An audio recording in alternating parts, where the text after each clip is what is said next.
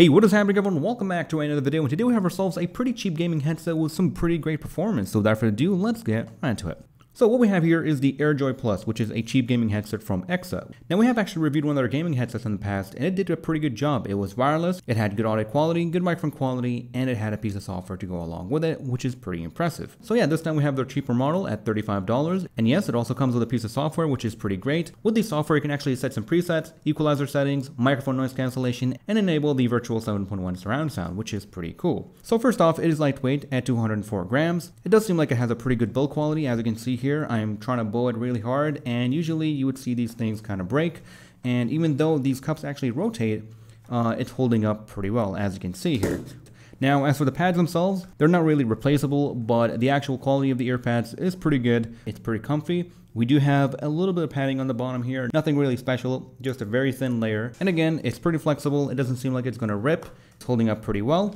And we do have a decent amount of depth. Now, as for the top pad here, as you can see, it's pretty small, but it does get the job done. And since the headset is very lightweight, you really don't need a whole lot. It does have multiple layers inside here. We do have some cushionings, and we have already done the bending test, so this headset should definitely last you a pretty good amount of time. In terms of looks, it looks like a pretty decent headset. If you're looking for something stealthy, this might not be it, since it does have kind of a cool looking glowing logo, and as you can see, when expanded all the way out, it should accommodate most people.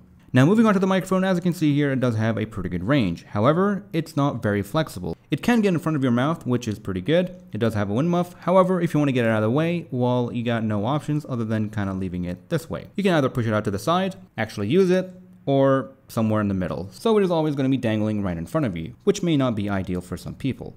Moving on further, we can see that it does have a dedicated microphone mute switch right here, as well as a dedicated volume knob, which is pretty useful. And finally, we have the cable here. It is rubberized. It terminates to a USB Type-C cable, and the total length is 1.5 meters. And thankfully, included in the box, you do get an adapter from Type-C to Type-A, which will extend the total cable length to 2 meters. And it's got a pretty cool purple tip right here. So yeah, when it comes to build quality, it is a pretty solid headset. And with that said, let's go ahead and take a look at the microphone quality, audio quality, and take a look at the software. Alright, so here we are taking a look at the software. We got a couple things going on here. We have 3 main tabs. The first one on the right is for microphone noise cancellation, which you can turn it on and off. Then we have the regular sound, as well as the 7.1 virtual surround sound. For the regular sound profile / equalizer, we have 6 different presets. As for the virtual surround sound, we have 4 presets. And then in both tabs, we have an additional 5 presets they can rename and customize, which is very handy. And when you are in the music or the regular sound profile, we have a little visualizer here. So when you have a video playing, it will show you what the audio would look like. Now, to be honest, it's not that great. It's not responsive. And at the same time, it doesn't paint a clear picture since the right side is usually just empty. As for the virtual surround sound, it's surprisingly not that bad. In fact, if you have ever used one of those HyperX Cloud 2s with the built-in virtual surround sound, it just does not sound great. It just sounds overprocessed and over-digitized. But with this one, it sounds relatively natural. It is definitely a usable experience. So if you want to use it, it's there. If not, you got the regular presets. Now you're probably wondering what it sounds like out of the box without any software. And to best describe that, it's a bit on the boomy end. The bass here is kind of boosted, which might be a little bit too much bass for some people. The trebles are actually all right. They're not ear piercing, and the mids are just kind of sitting there. Overall, it's a pretty good listening experience. I would probably recommend having it on the classic or the EKSA standard profiles, or again, a mix of those by doing a custom preset. The overall sound quality is pretty good. It does get pretty loud, and it does sound very natural and not digitized, like you usually see with cheap headsets. And finally, let's go ahead and take a look at the microphone. Alright, so moving on to the microphone test, here we are talking through it with the ENC off, and the ENC stands for Environmental Noise Cancellation. It actually works pretty well here since it has a second microphone on the headset, and it actually maps it against the main microphone and isolates your voice that way.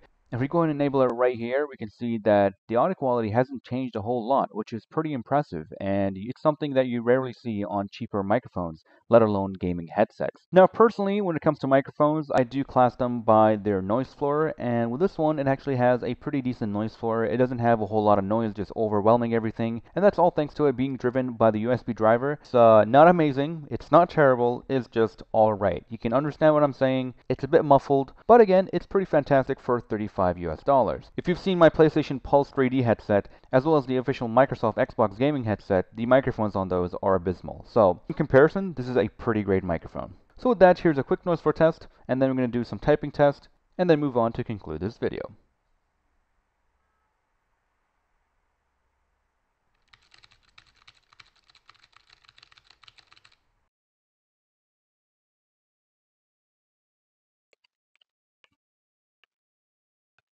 Alright, so should you get this headset for $35 US? Well, it does have some compromises. The ear pads here could be slightly bigger and maybe slightly deeper as well, but in the overall comfort, I would give it a 3.9 or 4 out of 5.